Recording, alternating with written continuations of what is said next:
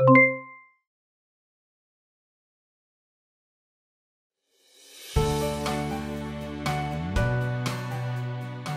first rule in communication is to establish rapport.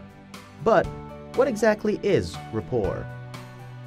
Rapport is establishing a relationship based on like-mindedness and understanding. Rapport is an effective technique in creating empathy with others.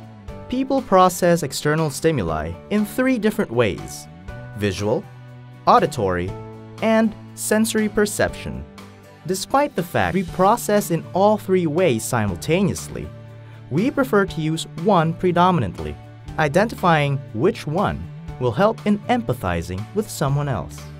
A person who tends to process visually is characterized by certain features: gestures, good recollection, both through images and writing, prefers the bigger picture rather than details, speaks fast, lifts his shoulders, uses visual expressions when he talks, and dresses fashionably, using complementary colors without overlooking any detail. A person who tends to process information by hearing will better recollect what he's heard. They will frequently drum their fingers on tables. They will prefer detailed information, given step by step. They have a regular rhythm when speaking. They shake their head when listening. They use expressions like, "That rings a bell," or "I hear you." They also dress in a discreet and conservative fashion. A person who tends to process information through sensory perception, or kinesthetically, tends to favor the emotional aspects of experiences, prefers to learn through practice. They have a calm rhythm when speaking. They use expressions like, "I'm pleased," and "Give me a hand." They also tend to dress comfortably.